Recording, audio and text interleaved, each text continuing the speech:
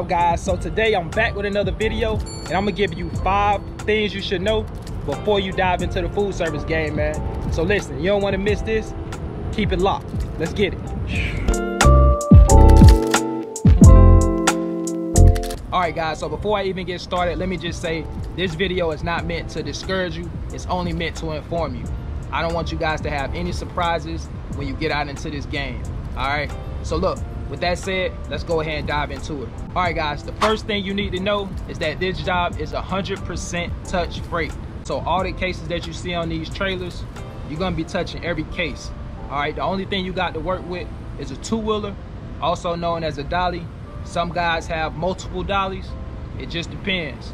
That's what you got to work with, man. You're either gonna be going up and down the ramp, or if you're lucky, you got a lift gate on the back of your trailer. But you still gotta load that dolly up with those cases and run them inside the customer. So if you aren't prepared to do that, you might want to pass on this job. That's number 1. Number 2, you may have to dig for cases. And what I mean by digging for cases, sometimes, depending on how the trailer is loaded, you may be at your second stop and you need the cases that go into that customer, but those cases may be buried under another stop. I have to deal with it. Luckily, I don't have to deal with it too much. Every once in a while I gotta dig for cases, but thank God it's not every day. So that's something else you gotta deal with. One company that I really don't hear too many drivers talk about digging for cases is the McLean drivers. So I rarely hear McLean drivers saying that they have to dig for cases. So if they do, I guess they just keep it on the hush, or those guys got a pretty good loading system to where the way they set their trailers up is pretty much next to flawless. Now, other companies out there, Cisco, PFG, GFS, Cheney Brothers, US Foods, some of these guys, you're gonna hear about digging for cases. So it's still work that need to be done in that department. So that would be the second thing you need to know. All right, and it can get frustrating from time to time. All right, so the third thing you need to know, we work in all weather conditions. We work in the heat, in the cold, in the snow, if it's raining outside.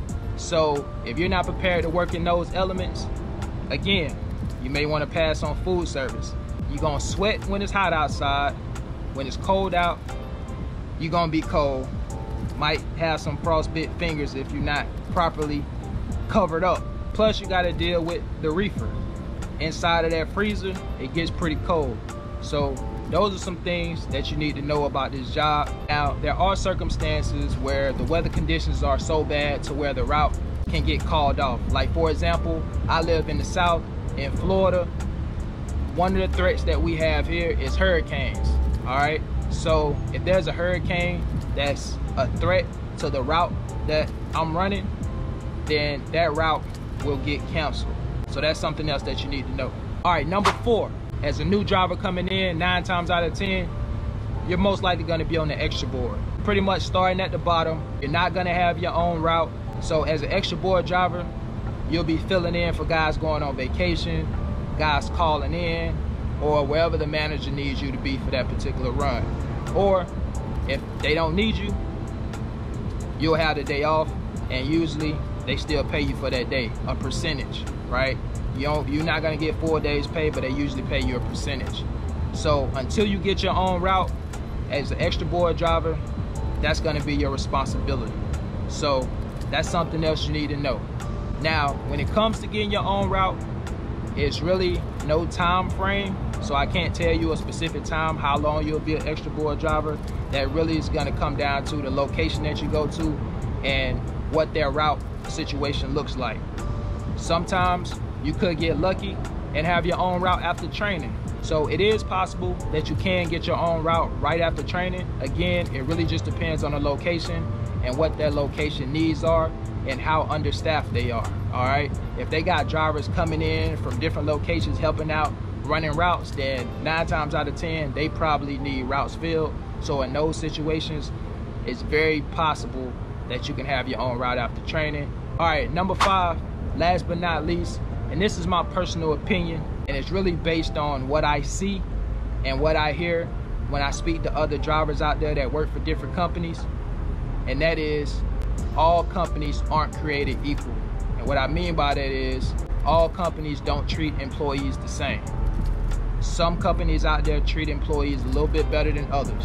All right, and if you guys are paying attention to what's going on in this space, you probably can draw the same conclusion. So I'll let that sit right there. You guys can take that from what it's worth. But again, just my personal opinion. You guys let me know your thoughts. All companies are not created equal.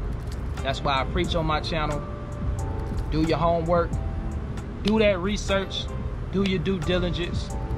Make sure you're asking the right questions so you can land yourself in a good position at a good company. All right, guys, so once again, let me just repeat this. This video is not to discourage anybody out there. If you guys want to get into this game, get into this game. Again, if you don't have experience, if you're a new driver out there, you just got out of CDL school, I personally think this is a good opportunity for you to get in the game, get your feet wet, get some experience, and if you choose to do something different, do something different. Or you may get into this game and like it.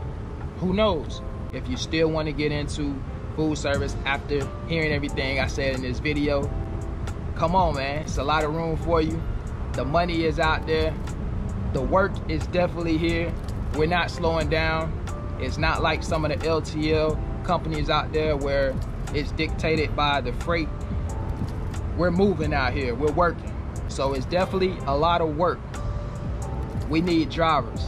Listen, if you got any questions, drop them down in the comments. Until next time, I'll catch you guys on the next one, man. Y'all take care. Peace.